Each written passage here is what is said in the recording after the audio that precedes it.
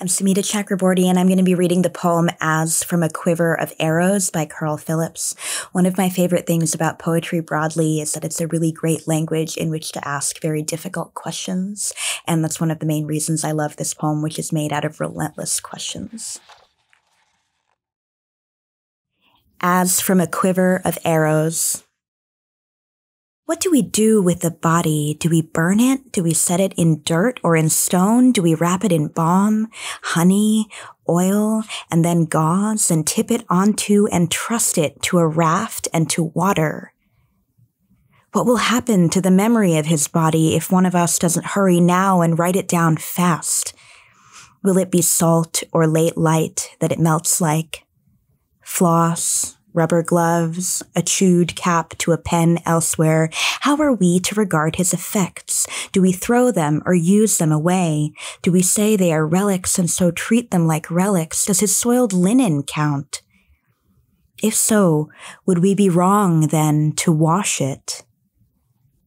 There are no instructions whether it should go to where there are those with no linen, or whether by night we should memorially wear it ourselves, by day reflect upon it folded, shelved, empty. Here on the floor behind his bed is a bent photo. Why? Were the two of them lovers?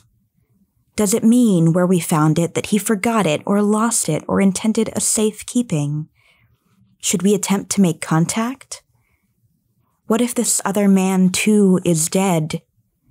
Or alive, but doesn't want to remember, is human?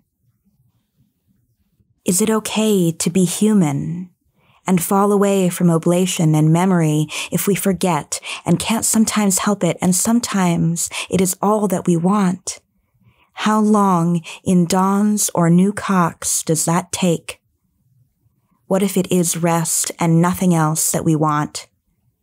Is it a findable thing, small? In what hole is it hidden? Is it, maybe, a country? Will a guide be required who will say to us how? Do we fly? Do we swim? What will I do now with my hands?